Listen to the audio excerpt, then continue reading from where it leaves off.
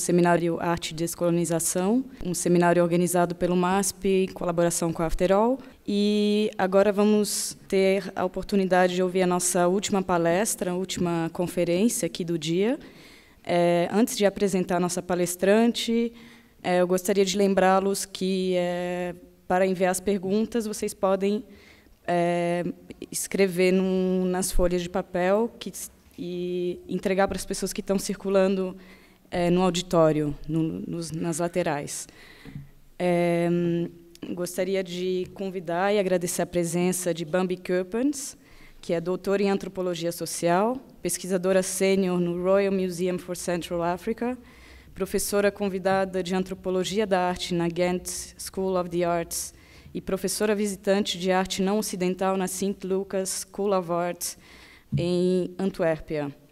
Sua pesquisa é focada em arte congolesa, passado colonial e legado cultural do Congo belga, congoleses na Bélgica, representações da África e dos africanos em museus, descolonização de antigos museus coloniais e autoctonia. Foi curadora da exposição Indépendance, Congolese and Tell Their Stories, 50 Years of Independence, também no Royal Museum for Central Africa, em 2010. É uma das curadoras-chefe da nova exposição permanente, também do Royal Museum for Central Africa, e curadora da galeria sobre presença africana na Bélgica, história pós-colonial e representações da África e dos africanos.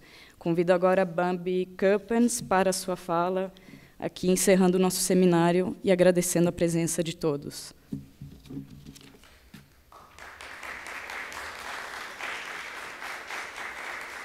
Thank you very much.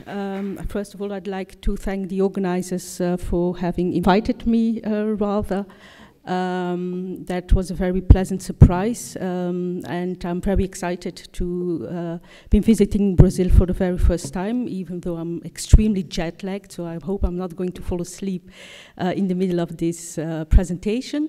At the same time, I was also rather surprised that there would be interest for the museum interviewing as far as Brazil. We've heard a lot of theoretical debate about decolonization these past 2 days. And before starting, I should say that when I joined the museum some 10 years ago, I knew all about the literature on curating exhibitions and representations in exhibitions, but I knew nothing about making exhibitions at all. Whereas 10 years later, as I'm practically working exclusively on the new permanent exhibition, I've got to know a thing or two about making exhibitions, but unfortunately I can't keep up with the literature about exhibition making, curating, representations, and so on and so forth. So that's why these 2 days have been extremely fruitful for me.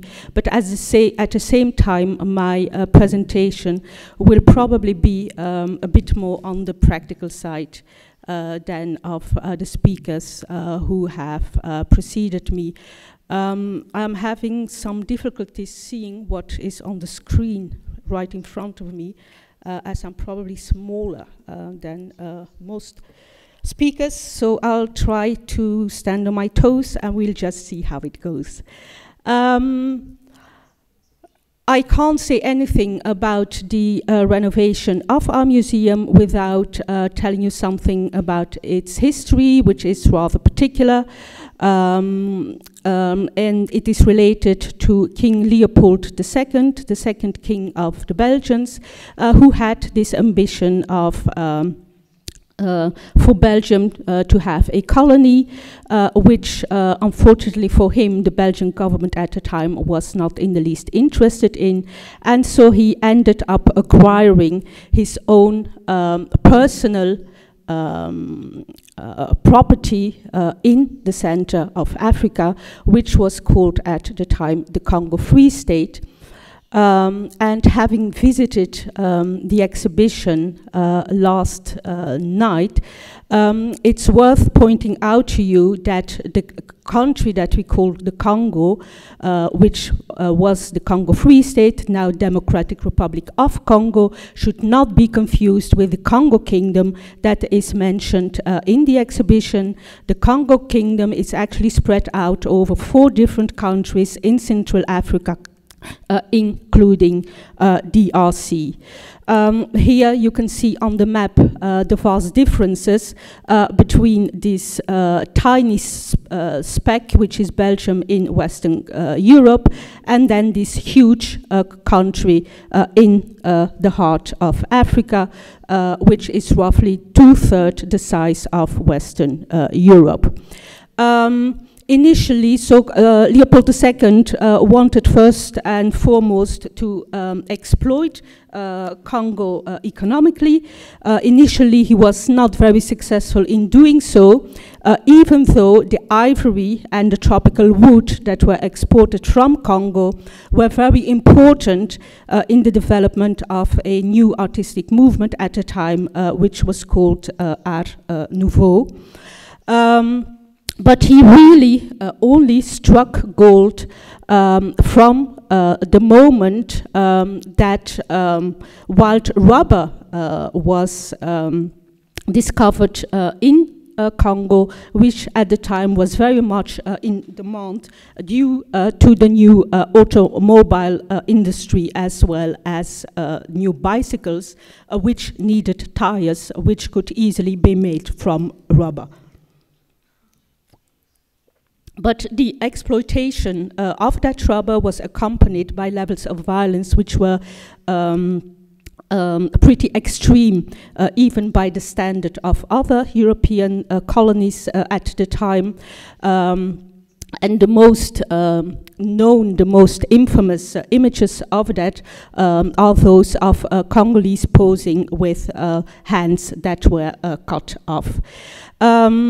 This led to an international outcry and a report by the then British consul Roger Casement, which heavily condemned what was going on there. But with the fortune that Leopold II managed to accumulate in Congo, he started embellishing different Belgian cities, and more in particular Brussels. And it is in this context that we have to understand how the current Royal Museum for Central Africa came into being. He built an ark in the center of Brussels, which then a socialist leader, Emile van der Velde, called the Ark of the Cut Off Hands, which was connected through, by means of a vast thoroughfare that he had also constructed to the royal domain Intervuren, where in 1897 he created the Palace of the Colonies for the organization of a colonial exhibition that was dependent of an international exhibition that took place in Brussels at the time, and by means of which he wanted to interest Belgians in general and industrialists in particular in the economic exploitation of the Congo. And here are some images of the galleries, and you will notice the sharp contrast between the neoclassical architecture on the outside and then the Art Nouveau design on the inside. And in fact, Leopold II rather was a patron of the most famous Art Nouveau architects and designers at the time. But what interested most of the visitors at the time, that was the exhibition of 267 Congolese men, women, and children who had to act out scenes of everyday lives, of their everyday life in villages that were constructed there specifically for the exhibition. 7 of the Congolese exhibited there died, and after some time they were finally buried in front of the church in Tervuren. There was also a village that showed so-called civilized Congolese, i.e. school children who at the time had already followed school in Belgium and were not allowed to interact with the Congolese who would not have been civilized, i.e. the ones staying in the other village. But in the meantime, Leopold II was forced to set up an inquiry commission of his own because the international outcry over the violence in the Congo Free State would not abate. And so, much to his own surprise, that commission that he himself had created endorsed the results of the Casement report, which I already mentioned. And so, Leopold II was forced to hand over control of Congo to Belgium, so that in a sense what he had always wanted right from the start, i.e. for Belgium to acquire a colony, finally happened in situations, in circumstances that he was not too happy about. In the meantime, the Palace of the Colonies that he had built had become a permanent museum, but as it had got too small for all the collections that kept on arriving from Congo, he had a new museum building constructed, but by the time that it opened, first of all, he died in 1909, and it was inaugurated by his successor, Albert I, 1 year later in 1910. Then, at the occasion of the 50th anniversary of Belgium's colonization of Congo in 1958, another world exhibition, the last in Belgian history, was organized in Brussels, where once again Congolese were exhibited, and this time the Congolese who were exhibited there stayed on the museum site in Tervuren, from where they went to work, as it were, every day by a bus that took them to the center of Brussels.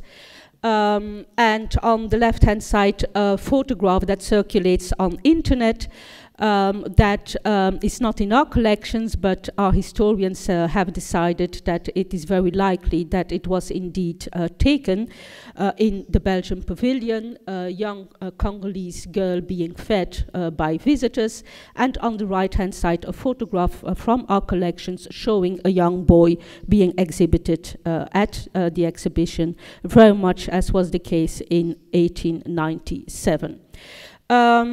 1958 was also the last time that there were major interventions in the museum in Tervuren, and two of its most emblematic objects entered, like the big pirogue on the left-hand side and the stuffed animal on the right-hand side. Then 2 years later, 1960, Congo became independent, and from one day to the next, the Museum for Belgian Congo became the Royal Museum for Central Africa. The museum was adrift, it had to reinvent itself, and for a long time it did not succeed in doing so. And so, until it finally closed for a major renovation in 2013, the museum was often called, also in the scientific literature, the last colonial museum in the world. On what was that based? Well, for instance, on these kind of statues, with the message, in this case, being Belgium bringing civilization to Congo. The statue underneath is of an artist, which is very fruitious, considering the gathering that we have here today. But when you actually compare, say, the photographs of the most recent permanent exhibition that, as I said, closed in 2013, and the original photographs, you will see that over time major changes have indeed taken place. But that until 2013, almost 60 years after Congolese independence, the museum had very much retained a colonial atmosphere. And just to give you a few impressions, and what was also typical for the museum was that almost until the very end, there was a huge emphasis upon the so-called pioneers who had conquered and occupied Congo in the service of Leopold II, with here, for instance, the infamous memorial room with the name of 1,508 Belgian men, mostly military, who died in Congo between 1885 and 1908, and without any mention of the more than probably millions of Congolese who died there as a result of the violence. Now, what makes the RMCA a colonial museum? Well, it's good to bear in mind that the RMCA is first and foremost a research institute, and one of the reasons why for such a long time the permanent exhibition was neglected was that the direction throughout the years have privileged the scientific research behind the scenes. But what was particular about the RMCA and other similar colonial museums was this ambition to really bring under a single roof all the nature and culture that was to be found in Congo, as a result of which barely 1% of all the collections were ever on display.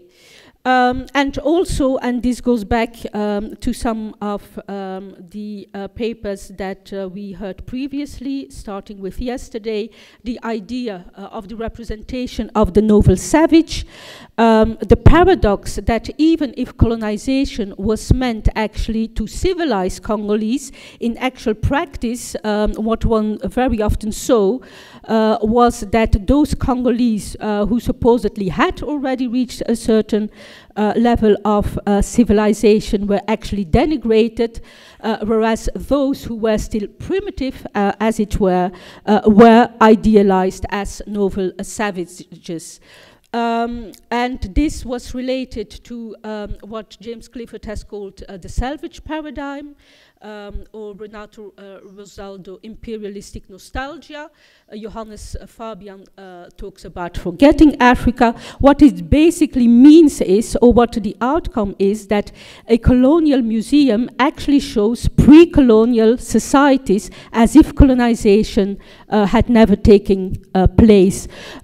So right until almost the end, there were practically no objects in the permanent exhibition that showed the influence of interactions with Europeans, that showed the influence of European European culture on Congolese culture. And that obviously reinforced an image of Congolese who were still in dire need of being civilized by Belgians. Whereas we know in actual fact, and these are just a few examples, that for instance in the Congo Kingdom artists started making so-called tourist art right from the first contacts with Europeans, that some of the so-called masterpieces in the RMCA's collections are actually forms of tourist art. That, as I said, these kind of paintings, the first Congolese and even the first African painters using European materials were denigrated for a very long time because their art was not considered authentically Congolese, whereas it is very likely that even if these painters used modern materials, they were actually inspired, as far as the images were concerned, by rock art, which, as far as we have been able to ascertain, dates from as far as the 7th century. And these are just a few images that give you an idea of the kind of representations that you find in these so-called modern paintings and these older rock art. We think of abstract paintings as typical for Western modernism, whereas it was something that Congolese did as well, but then inspired by so-called traditional objects. And another example, these masks at first glance are typical traditional objects, but that does not mean that they do not testimony to the times in which they were created. Actually, it's on the contrary. So these were created during the 1920s at a time that Pende, who created them, were very hostile towards the forced cultivation of palm oil, and that explains why this kind of mask represents a European as an ogre, a monster. And we know indeed that in 1931, at the time of the worldwide economic crisis, when Pende had to even work more for even less money, they revolted, and the statue on the right-hand side shows the Belgian colonial agent who was killed, who set off the revolt, in which more than, it's estimated that between 5,000 and 10,000 Pende were killed by the colonial army. I'm just going, I do not have time to talk to all the images, but surely if you have questions, I'd be happy to answer those in the discussion afterwards. Reorganization. This is a painting by the Congolese painter Sheri Samba, which he painted for the museum in 2003, which shows a tussle between the white museum employees and Congolese, a tussle over the leopard man, the statue in the middle, which for Congolese is emblematic for colonial primitive representations of Congolese. And the man in the black suit there in the middle is the current director who started the process of the renovation of the museum in 2000, 2001. And he basically says, yes, it's sad, but it is true that the museum has to be organized. Now, that reorganization cannot be limited to the content of the permanent exhibition. When we are talking about renovation, when we are talking about decolonizing the museum, we are also, and not in the least, talking about collaboration with African diasporas, artists, and associations. And here it is important to bear in mind that contrary to Brazil, Congo was never a settler society, that the presence of African diasporas in Belgium is actually very small, that it is certainly true that they are marginalized, but perhaps not in the sense that most of you think of marginalization in relation to indigenous people in Brazil, because actually individuals of African descent, black Belgians are have on average a higher level of education than white Belgians, but they also combine that with the highest level of unemployment, which is related to structural racism, discrimination, etc. And again, just images to give you some idea of the collaborations with African diasporas, like the creation of an African Associations Committee, the organization of the annual Journey for African Associations, collaborations on exhibitions, but also, for instance, on musical albums, participation in festivals that are organized by Congolese, and also an exhibition outside the walls of the museum in the shop windows of the African neighborhood in Brussels, with images, with photographs from the museum's collections. And then also important in the process of decolonization is what happens not in the exhibition, but again behind the scenes, such as workshops and other activities. And then also very important, temporary exhibition on the left-hand side. Exit Congo Museum was the first exhibition in the history of the museum that actually showed the ways in which various so-called masterpieces had ended up in the museum collections, but it was also the first that was co-curated by a Congolese. And then in 2005, the first exhibition that dealt with the colonial past in Congo. And then in 2010, as mentioned, I was a curator of an exhibition on Congolese independence, and that was the first exhibition in which we tried to tell Congolese history exclusively from a Congolese perspective. Also important in the decolonization of the museum, artists in residence. All our artists in residence thus far have come from Congo. The first were Sami Balogi and Patrick Mudekereza in 2011.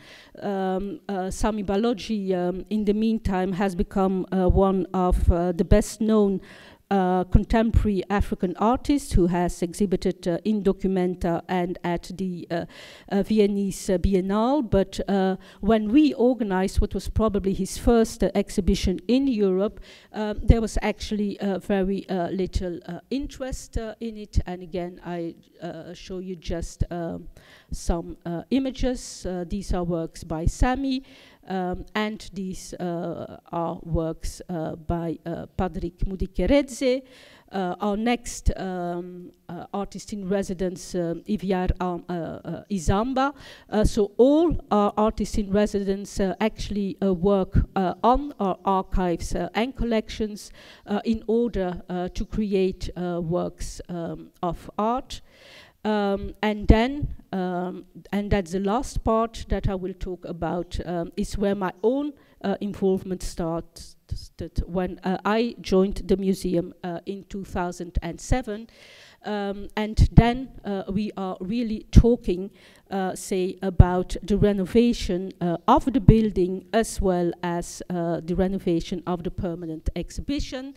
It is important to realize that the museum is not the proprietor but the owner, and so that the renovation was financed by the Belgian federal government at a tune of practically 70 million euro, whereas it was left to the museum itself to find a budget for the creation of the actual permanent exhibition. So that gives you already an idea, say, of the priorities. So it was also the federal government agency that manages federal buildings that organized the competition. And the competition was won by a Belgian architect whose concept was to return to the original concept of the French architect Charles Giraud. The idea was actually to go back to the original concept, in the sense that at the time when Giraud constructed the museum, all that was to be found within its wall was a permanent exhibition. Over time, the museum had to find space for other functions, such as a shop, a restaurant, workshops, and so on and so forth.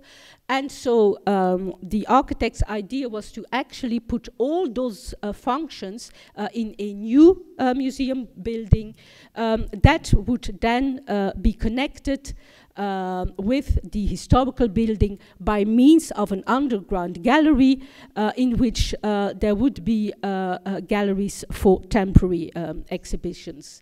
And here some photographs of the works and of the end result of the works, both the construction of the new building and the restoration of the historical building. And again, this is just to give you an impression, but it's also very important to realize that the museum is a monument, and it's not only the architecture that is protected, but also the glass cases. So we had to recuperate as many glass cases, original glass cases, as we possibly could, and we had to reconstruct those that were missing. The design and the content were developed in collaboration with African diasporas. As far as my own involvement is concerned, I started out as one of many members of the steering committee made up of representatives of the Scientific Institute, Public Services, Collection Management and African diasporas in order to construct the storyline and the narrative, the scenario of the permanent exhibition, until in 2015, after an external audit, the whole organization was reviewed, and I ended up one of two general curators, more particularly for the humanities of the permanent exhibition. And obviously, this does not mean that in 3 years' time I had the power to actually change everything that had happened before. It's also important to remember that we're not talking about individual exhibition, but an institutional exhibition, i.e. one that is ideally carried by as many employees as possible. Now, we realized that as the day of the closure of the museum came closer, that there was this increasing what I would call white post-imperialist nostalgia, i.e. the idea that we should not renovate the museum, but that we should leave it as a museum of a museum. Quite frankly, this is something that we have never even contemplated. First of all, because we realized only too well that the permanent exhibition was offensive to our African visitors, and also because most Belgians, irrespective of their cultural or ethnic background, are introduced to Africa by means of a visit to the museum, and therefore it seemed very important to us that the first impression that they would get would not be a colonial representation of Africa, but rather contemporary Africa. Now, it is very often argued that in order for the RMCA to decolonize itself, it should focus almost exclusively upon commemorating the atrocities that were committed in Congo in Leopold II's name. And I have always been very much against that idea. I think that a true decolonial reading foregrounds Congolese agency, cultural and history, situates colonial history in the long history of the DRC, i.e. shows what was never shown in the previous permanent exhibition, that Congolese had their own history centuries before the arrival of Belgians at the end of the 19th century, but also that it should allow Congolese to make the museum their own, and the saying that they themselves always use, and that they say was expressed by Mahatma Gandhi, although I have not been able to find it, but it's the idea that what you do for me, without me, you do against me, as was the case with colonization, with Congolese never asked for. So now they also, for the first time, they really want a stake in what they consider also their history and their objects which are in the museum collections. I do not have too much time, I'm afraid, to go into all the differences between the old colonial museum, and here I'm really not clearly not talking on an abstract level. I'm really talking about the particularity of a colonial or a former colonial museum as our own. And one of the aspects that is important there, with reference to what I said, i.e. the idea that in the previous permanent exhibition there were hardly any objects which shows the influence of context with Europeans, is actually to show a wide variety of African objects, not only the so-called traditional ones, but also popular culture, contemporary art, and so on. And so forth, and as I said, ideally in close collaboration with African diasporas. Now, this is not an easy process, as you saw on the previous slide. There are about 85 researchers working behind the scenes. They do not always see eye to eye. And then there are often major tensions between researchers and exhibition makers. But also between researchers, exhibition makers, and African diasporas. And to give you some idea of the tensions that can arise between the RMCA and the African diasporas, is obviously the struggle for the recognition of different types of expertise. It's not obvious for all our researchers that Africans also have a certain kind of expertise on the objects in our collections, even if they do not necessarily have a PhD, for instance. There's also the tension between scientific knowledge versus a more personal and emotional involvement. But there are also other problems, i.e. that some African diasporas or members of African diasporas, on the one hand, can idealize African cultures, and it's important to bear in mind that certainly the younger, or most of the younger generations, have never been in Africa. They have been born and bred in Belgium, so their idea of Africa is not based upon any direct experience, but we also see the reverse. For instance, a denigration for certain cultural elements, such as, for instance, popular culture. Some members of African diasporas try to tell us, if you show that, people will think that those artists are not capable of also creating contemporary art, for instance, whereas obviously one does not exclude the other. And then it is true, I think, that the RMCA can be blind to its power position as part of the Belgian establishment, and that also means that it does not realize sufficiently enough that when collaborating with African diasporas, we do not do so on equal footing. We have a history of inequality, and obviously when you're dealing with an institution as opposed to individual members of a marginalized group in society, that obviously creates tensions that you have to be able to deal with, and we have not always been able to do so. Also, the debate on decolonization, the public debate on decolonization and restitution is developing very fast, and it is not always easy for my colleagues who are not following this on an everyday basis to actually catch up with that and adapt to that. I think that we are also a bit too much enthralled to our own vast collections. this gives you an idea of the ways in which that thematics have evolved throughout time.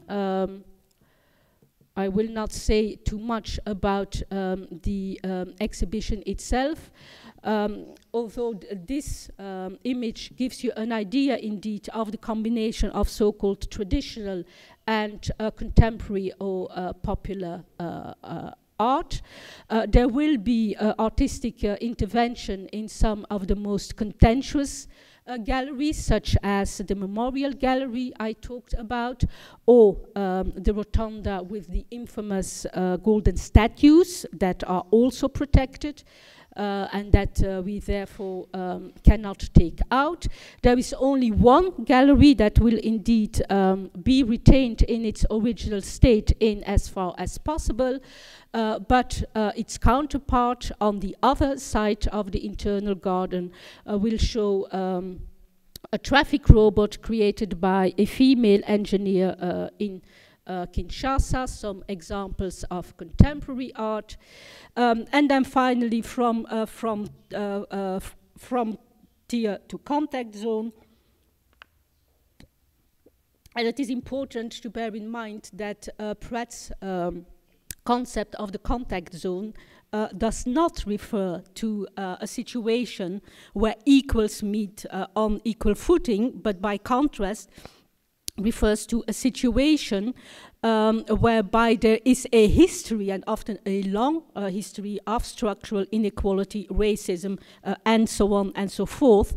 And all that, as I already says, obviously weighs upon the ways in which an institution such as ours can actually collaborate with African diasporas in order to really decolonize the museum. And I'm afraid that museums remain asymmetric spaces of appropriation where real inequality remains an ideal that we can strive for, but that we have not actually gained right now. And in order to get there, it is first and foremost important that we increase the number of employees of African descent within the museum. But in the meantime, we will reopen on the 8th of December, and so our next project is to see how we will continue the decolonization of the museum after 8th December. And that will go through the continuous development with African diasporas, but we have to create a new policy for that, and as I said, also increase the number of employees of African descent in the museum. And I'll leave it at that, but I'm quite happy to answer to any questions that you may further have, also in relation to slides that I did not have the time to discuss. Thank you very much.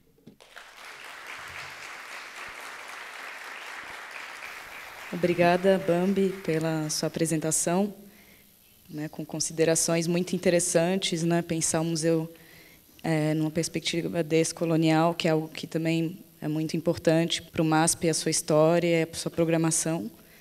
Eu queria que você falasse, já que você mostrou algumas imagens também nos seus slides, de que forma o Museu Real de Arte da África Central se insere no imaginário coletivo belga, em que lugar da cidade ele se encontra e de que maneira isso também é uma proposta, um desafio para a renovação dessa nova fase de renovação do museu.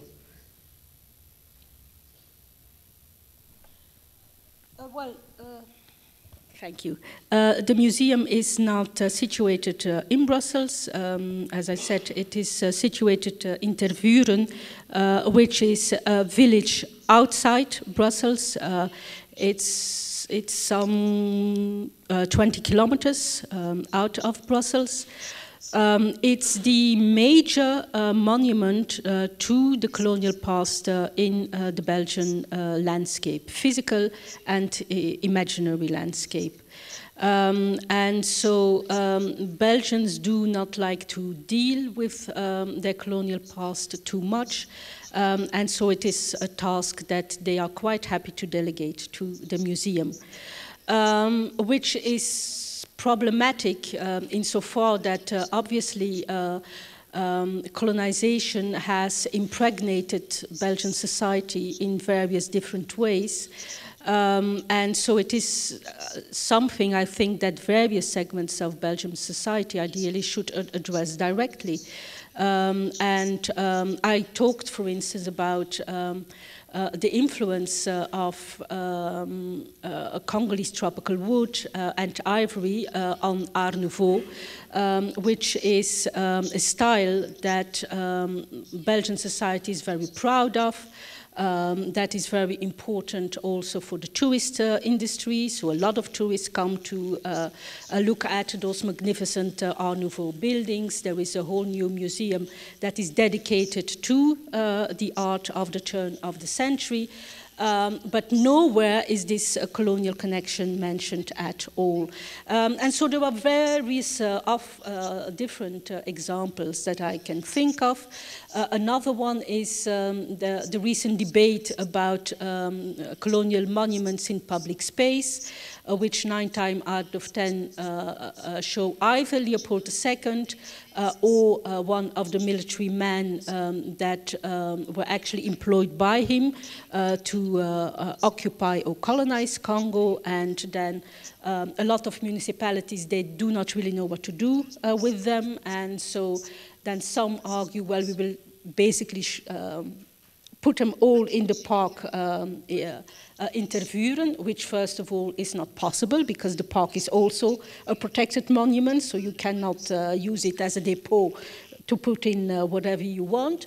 But again, I see it as a way to actually try to exercise that colonial past without dealing with it and without addressing it. And so the challenge, I think, is not only for our museum, but is for Belgian society in general.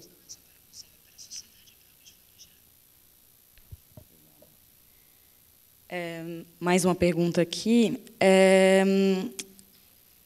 Bambi, gostaria de saber o que você pensa sobre o processo de renovação conceitual, não só a nível da arquitetura, display, discursos dos museus etnológicos na Europa de modo geral também, e de que forma essa renovação do Museu Real da África Central se insere ou não, ou difere, né, desse processo de renovação, atualização e perspectiva crítica em relação a displays e exposições que revelam e que decorrem desses processos coloniais.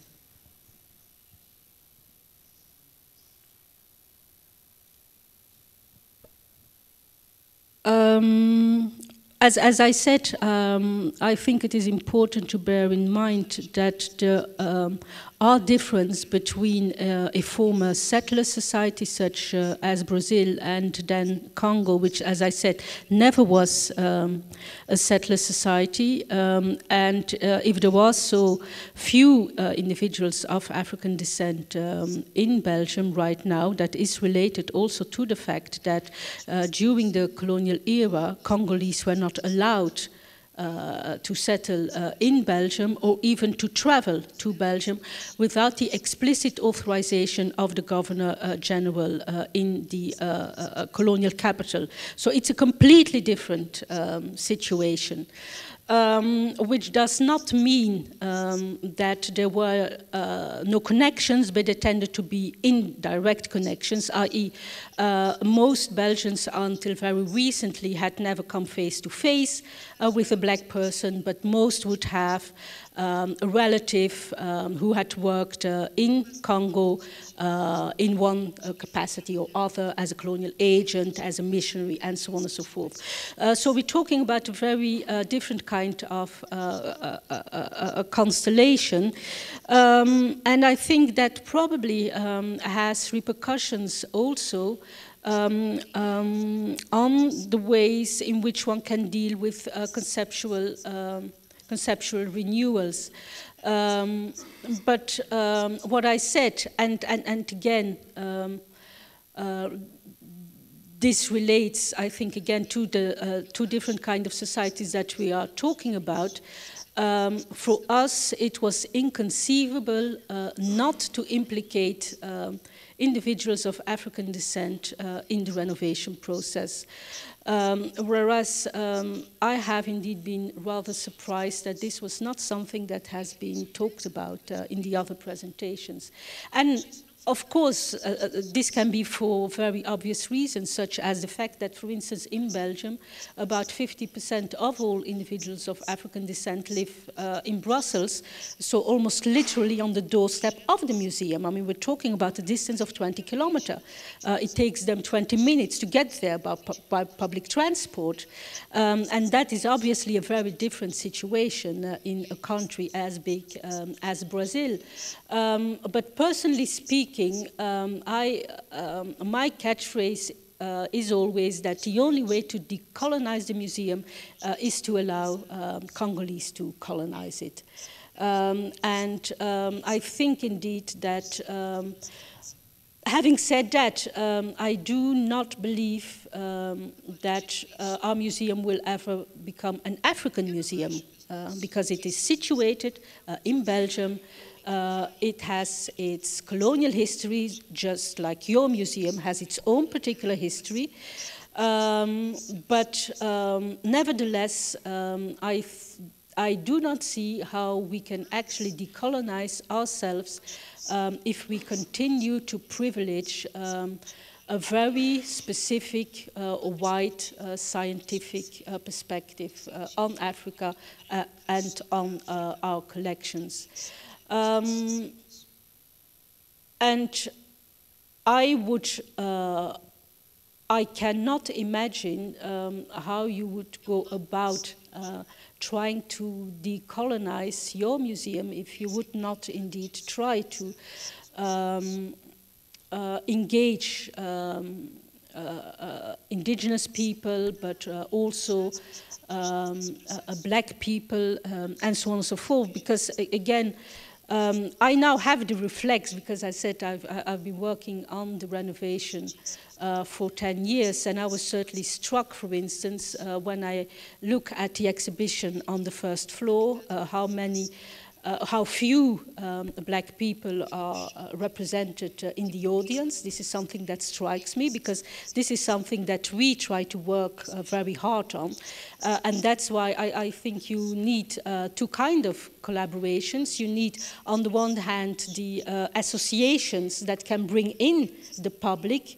That does not come for a variety of reasons, because it's not they are not used to visiting museums, or because the museum such as ours has a bad reputation. People think that it's still a colonial institute. And then on the other hand, you need the experts with whom you can work, who can have a variety of different kinds of expertise, scientific expertise, personal expertise, expertise in designing exhibitions, but also artists, guest curators, and so on and so forth. So for me, those are really the key elements to start with, and I have difficulties imagining a different way of doing that, but perhaps that just shows the limits of my imagination. Obrigada.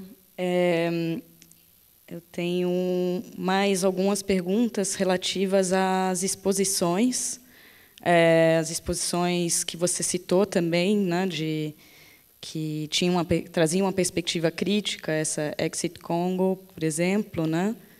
A própria exposição que você curou, Independence, que trazia, né, e questionava também toda essa história nos 50 anos, né, da independência do Congo, e tentando trazer uma narrativa justamente que não era uma narrativa talvez mais monolítica que se conhecia na Bélgica, mas tentando trazer uma interlocução com a comunidade congolesa da Bélgica, mas e aí vai uma segunda pergunta, se também teve um trabalho de diálogo, interlocução e troca com museus e instituições no Congo também, nesses projetos em específico.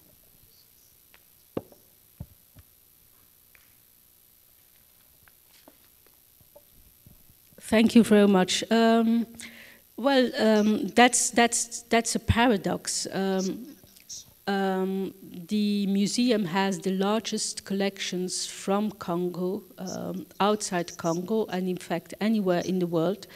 But when I started out conceptualizing the exhibition on Congolese independence in 2010 at the occasion of the 50th anniversary of Congolese independence, and I wanted to tell that story from a Congolese perspective, it transpired that in the end 80 to 90% of the objects that we showed came from elsewhere, i.e. not from our own collections, but from other museum collections or from private collections.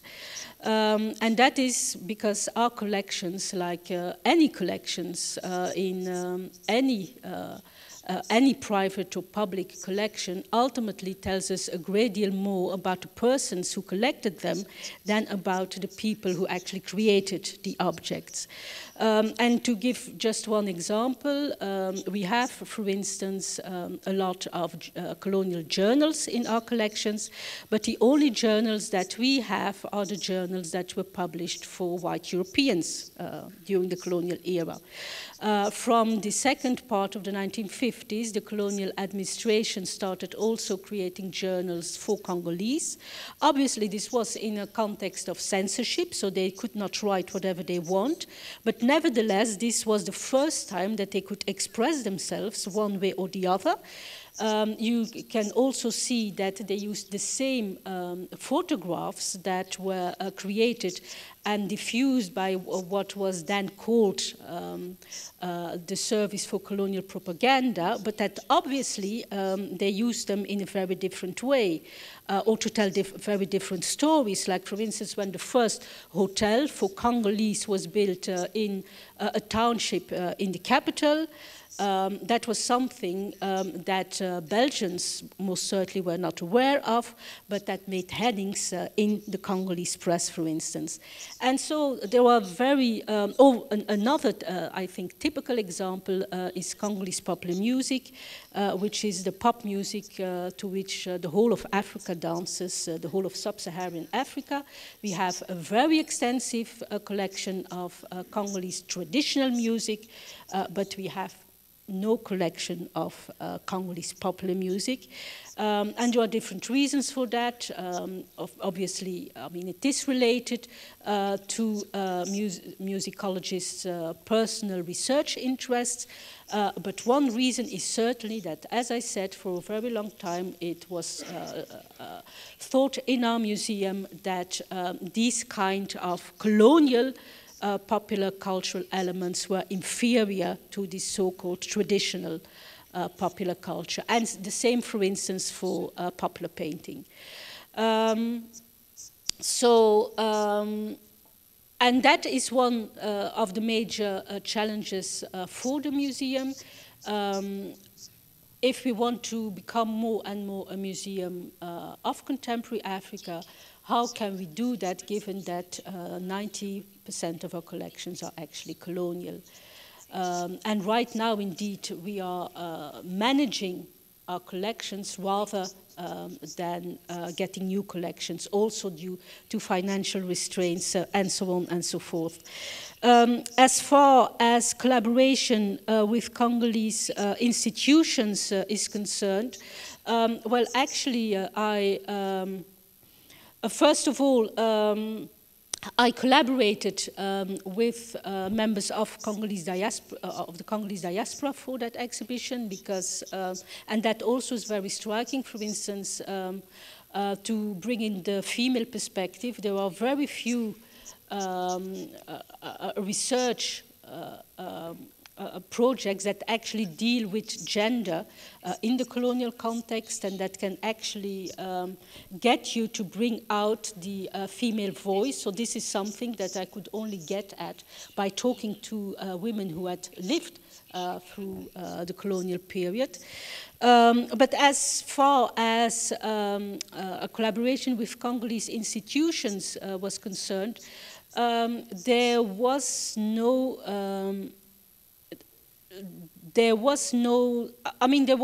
we had talked actually about creating a single exhibition that would be shown simultaneously in our museum and then in Kinshasa, obviously with different objects. In the end, that did not happen, and that was mostly due to financial constraints and time constraints. And so they created their own exhibition, which was rather different. But our museum does collaborate with the EMNC, so that's the international, that's the Institute of the National Museums in Congo. So there is a structural collaboration, and that will probably intensify. Because they were constructing a new museum in Kinshasa as well, which should, if all goes well, open in 2019. So I think that the Museum of the RMCA is visiting Kinshasa now as we speak to talk with the director of the museum there. And there will be a conference organized on restitution in Kinshasa next year, for which the museum, the RMCA is also invited.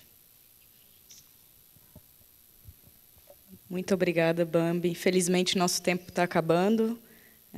Eu convido todos que tiverem interesse, mais perguntas de continuar lá fora, com a Bambi, com outros palestrantes que estão aqui presentes.